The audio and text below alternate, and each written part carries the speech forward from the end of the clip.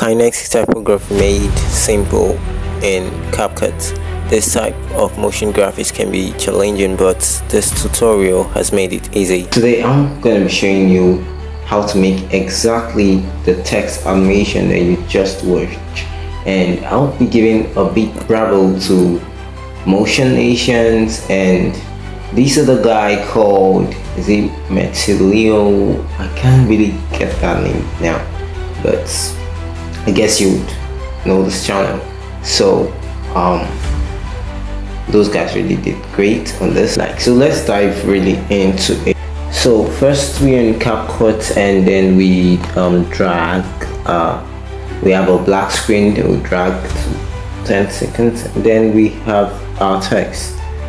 So we extend our text directly, type in kinetic, type kinetic, we'll move, and I'm going to be choosing an animation here, and I think this type 2 is going to work. So Ctrl C, then you see the next typography. That's our next word. We're really going to be snappy and very fast with this. So kinetic typography.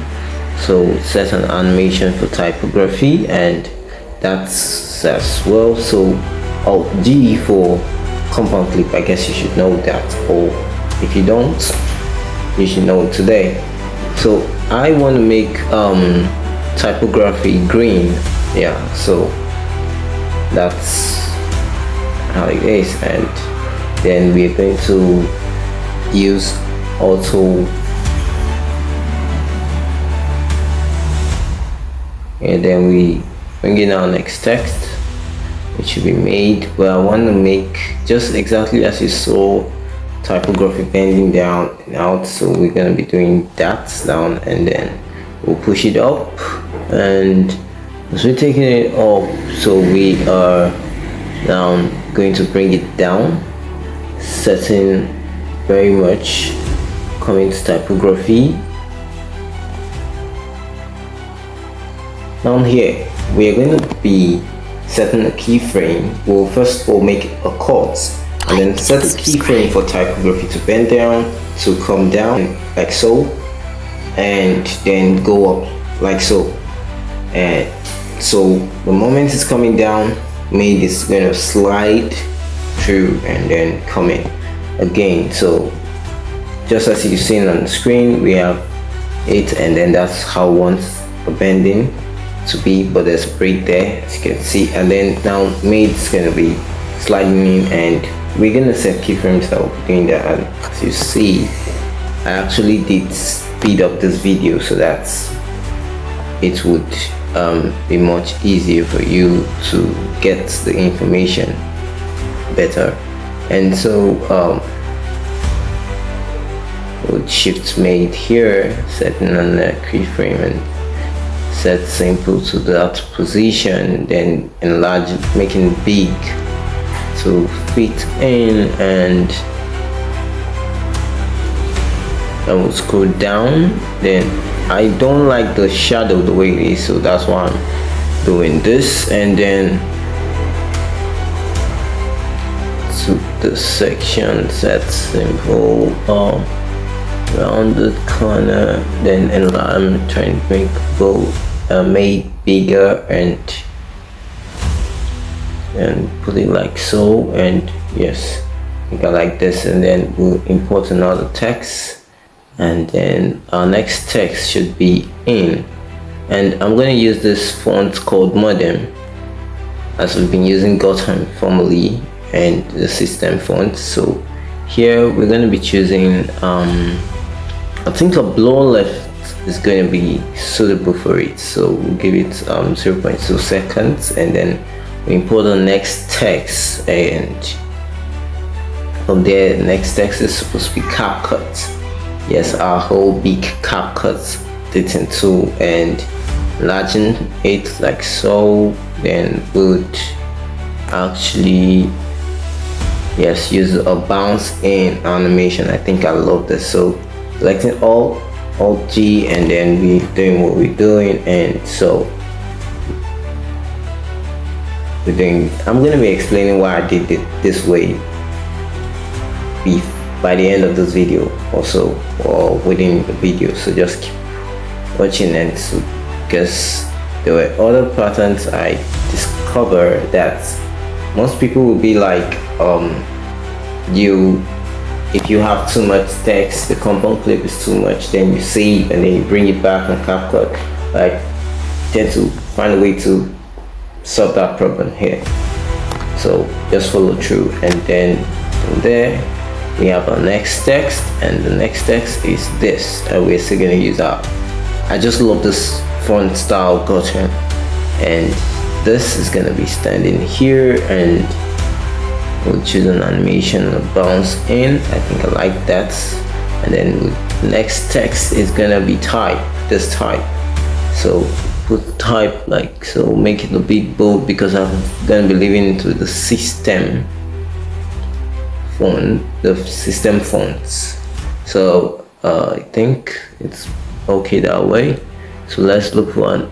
This is, I think, the slide right next, so it be as if it's coming from behind this, and then we have off, and then I want to make it italic, and I'm going to be using a totally different font here because I want it to look somehow stylish. Yes, I like the Symphony Pro, so that's why I selected, and then we'll choose an animation, and it's going to be bouncing in, and it's going to be looking, I guess it's supposed to look very good, just as what you saw. And so setting a keyframe, and then we'll move forward so that we're on the x-axis. So we already know it's on the x-axis, so we're gonna come here and select keyframe 1, auto curve and auto curve, and from there we'll get a next text, and next text is motion graphics. Yes, motion graphics, and we'll use the gutter, and I'm going to be reducing it, and then I'll place it here. So but on animation, I think the blur left is going to be looking very good on it, and also very impressive. So see this, and I want it to be coming in exactly as this type of moves to the left. So that's what I exactly want to be happening here, and so we can see that happening. And I'm going to be moving this also upward, and as I'm doing so, set a keyframe to motion graphics so that as this type moves upward, we bring it beneath it. This type of, yeah, very good. I love this. So Alt K so that we would kind of auto curve and make it better. So from here, because of the kind of recorder I used the game bar recorder of Microsoft, and it wasn't really getting everything on CapCut. But when you're in the real CapCut, you're going to be seeing those sections and those things that would show you cubic curve, and that was exactly what I'm using here. So I think I basically liked that curve, the way it works, so that you won't be lost in the video or in the way we've been going.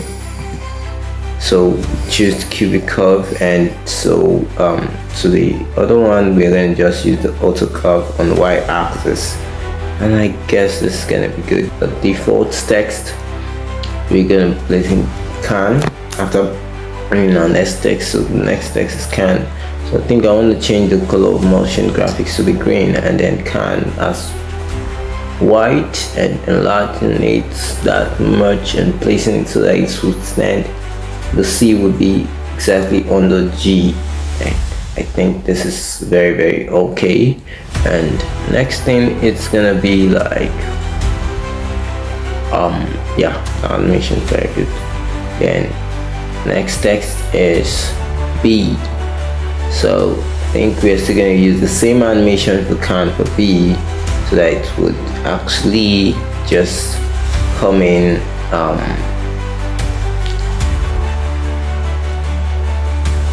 the same way. It's gonna come in the same way, and as we see, that's B, and then we can compound clip again, and then we compound clip both compound clips.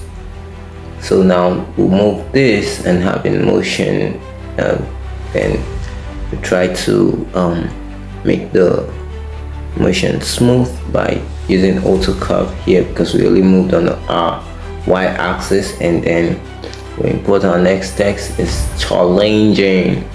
You're challenging, but then we'll change challenging to green because it's kind of a word of emphasis here, and so place the UI such as the second L should be underneath the B for B.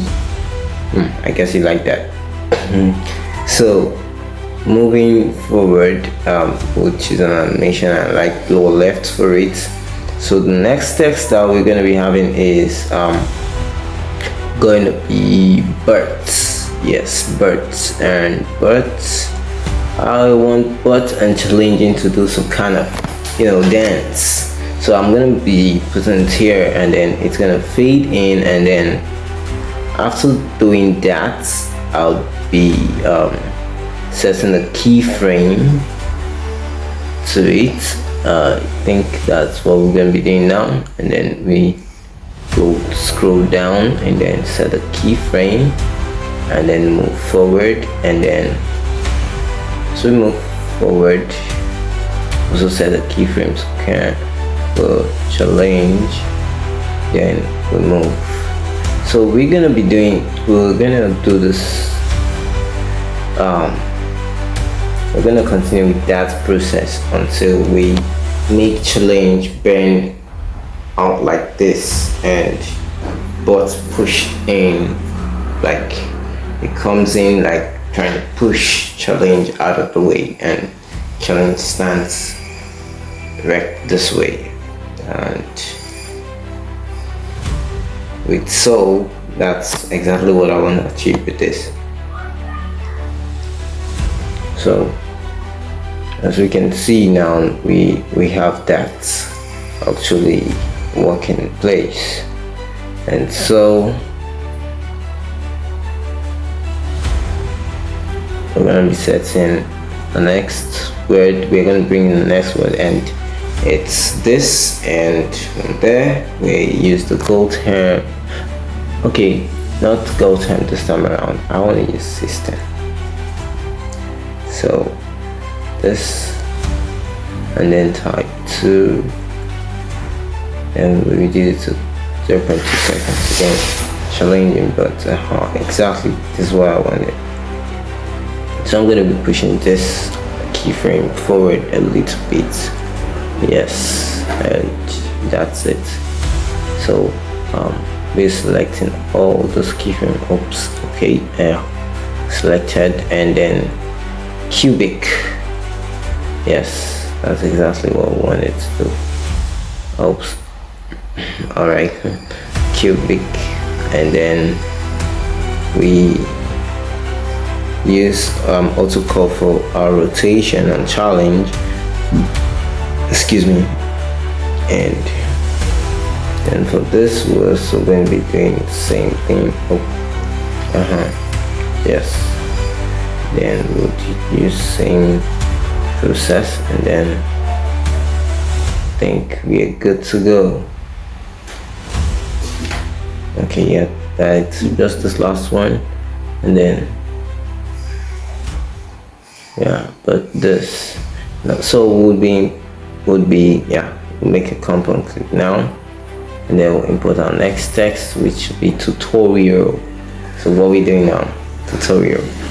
So this tutorial, so we use the term or system. So we use system, and we'll make tutorial green, and then we'll set the animation for it to like so it was typed. And then next word is supposed to be hearts. So hearts gonna be using gold hem font. I want it to be underneath. Yes, tutorial. So but yeah, Now we'll be pushing this upward, and then we'll set tutorial where it's supposed to be and how, and then if that way we'll import our next text and write the term and place it right where it's supposed to be. And with so we use type 1, 0.2 seconds, and 8 will be the next word. Place it there. Animation. And so from so would bring in our last word, easy. That was the last word, and we're using modern. So but because it's kind of close, so I'm gonna be going down to increase the space within character. I think so it's very okay. Then we'll set an animation for it to fading. Oh, bouncing is gonna be very good. Bouncing is gonna be good. And so from so we'll cut off the other part and you delete it. And that's it. That's the end of it. So do also subscribe to this channel and make sure you don't lose out on our next videos.